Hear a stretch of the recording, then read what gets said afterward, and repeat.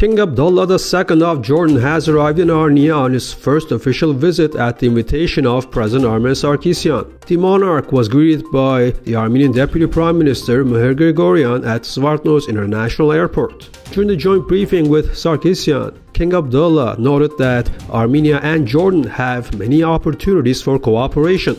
According to him, thousands of Jordanians rooted in Armenia have made a great contribution to the development of Jordan in all areas.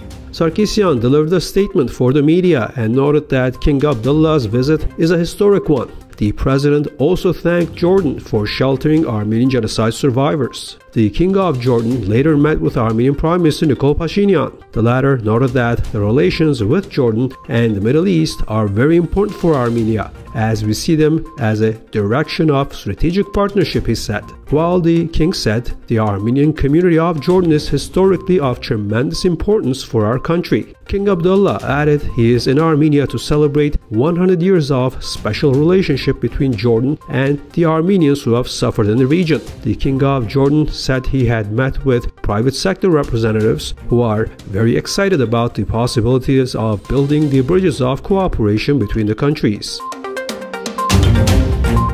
The European People's Party, the EPP, has referred to the constitutional amendments referendum initiative in Armenia. The EPP is concerned by the rushed procedure to initiate changes to the Armenian constitution, it noted on Twitter. We call on the authorities of Armenia to request and consider the opinion of the Venice Commission as soon as possible. Earlier, the Armenian president signed a decree on appointing a referendum on constitutional amendments on April 5th. The Central Electoral Commission Chairman Tikran Muguchyan said Tuesday that the campaign for this referendum will start on February 17th. According to the draft for the referendum, Article 213 of the Constitution shall be amended so that the powers of the Constitutional Court judges who are elected before April 2018 shall be terminated.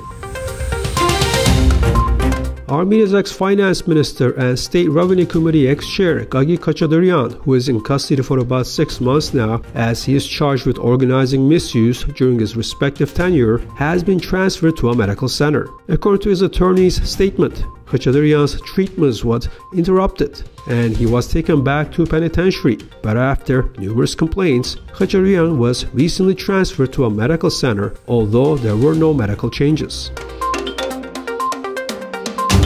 The coronavirus death toll has reached 1,018 and 108 new deaths have been recorded in the last day. The total number of infected people is 43,101. Since December 2019, a total of 31,728 people have been infected with coronavirus in Hubei, 18,454 in Wuhan, and 974 patients died, 748 in Wuhan.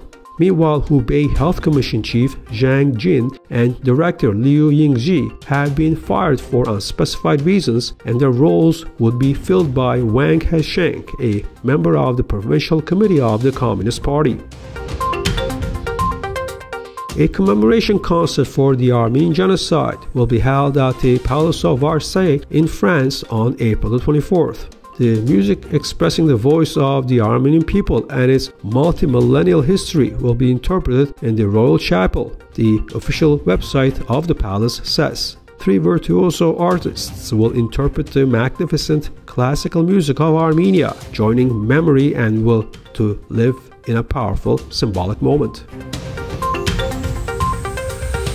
The Armenian President and Prime Minister have sent congratulatory messages to Iranian President Hassan Rouhani and spiritual leader Sayyid Ali Khamenei on the 31st anniversary of the Islamic Revolution. Hundreds of thousands of people were marching in Iran Tuesday. They were chanting slogans in support of the Islamic Revolution, which put an end to monarchy in the country. According to the Iranian president, there is no such great day as the day of the victory of the Islamic Revolution for Iranians, while the mass participation of the people shows that people attach great importance to their freedom and independence.